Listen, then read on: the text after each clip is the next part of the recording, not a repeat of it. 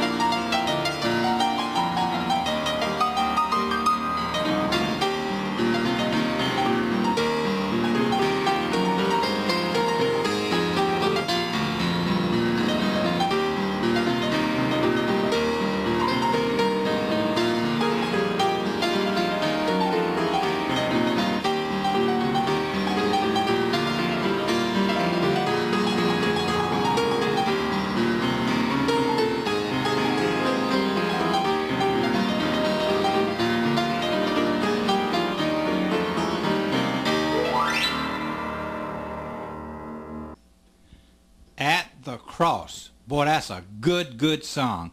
I bet they got a lot of feet stomping and hands clapping out in TV land. But if you're enjoying the program so far, drop us a card, letter, and email. Check out our webpage, sign our guest book. We have our current 1-hour show on our webpage every single Wednesday of every week. So check that out as well. And if you're watching from another state or another country, please let us know where you're watching us from, okay? We've heard from 46 countries so far, the latest country being the country of Portugal. We've heard from a lot of these third world countries, and we thank God for every single one of you that's watching out in TV land. So please tell your friends as well to tune us in and watch us, okay? My wife, though, studied hard, though, this week to have some encouraging words that uplift you for another week. So without further ado, here she is, Willie Pollard. Well, folks, have you enjoyed our singers so far, the first half of the program? I trust that you have. Also, Billy's wild piano playing. As he says, he never plays in the tempo that they're written at, so we hope you enjoyed that. Today, I want to ask you a question. Have you ever thought of God as your friend and your companion? Do you know that He is with you all the time and in every situation of your life? And I'm so thankful for that. All we have to do is trust in God's loving companionship and walk the path that He has placed before us. I want to share a few scripture verses with you.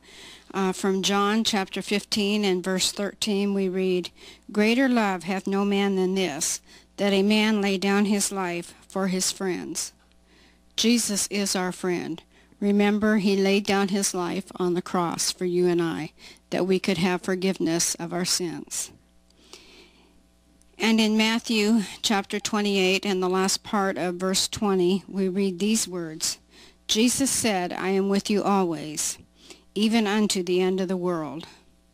I'm so thankful that He is with us, that He is our companion, that He is our friend. In every circumstance of our life, He is with us, through the good times and the bad times. You may be going through some health problems, maybe some financial problems, some problems with a friend or a family member. Just remember, God is with you. He never leaves you nor forsakes you. And we read that in Hebrews chapter 13 and verse 5. I will never leave thee nor forsake thee. Do you remember the poem Footprints that came out and was so popular quite a few years ago?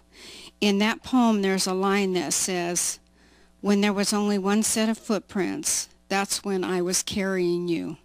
Sometimes we may feel that Jesus is not with us, that things are going on in our life that he doesn't care about. But folks, that's just not true. He is with us all the time. Whatever the circumstances in your life, remember, he is your friend and your companion. There's a very short song that is one of my mother's favorite songs, and it goes like this. You'll never walk alone. When you walk through the storm, hold your head up high, and don't be afraid of the dark. At the end of the storm is a golden day, and the sweet silver sound of a lark. Walk on through the wind, walk on through the rain, though your dreams be tossed and blown. Walk on, with hope in your heart, and you'll never walk alone. No, you'll never walk alone. Truly, we will never walk alone when we have Jesus as our friend and companion. Thank you. Sweetheart, you did a marvelous job again today. Thank you. I appreciate those kind words. And folks, just know that we'll never walk alone. Whatever the storm is you might be going through in your life, remember, Jesus is with you always, and he'll never leave you nor forsake you.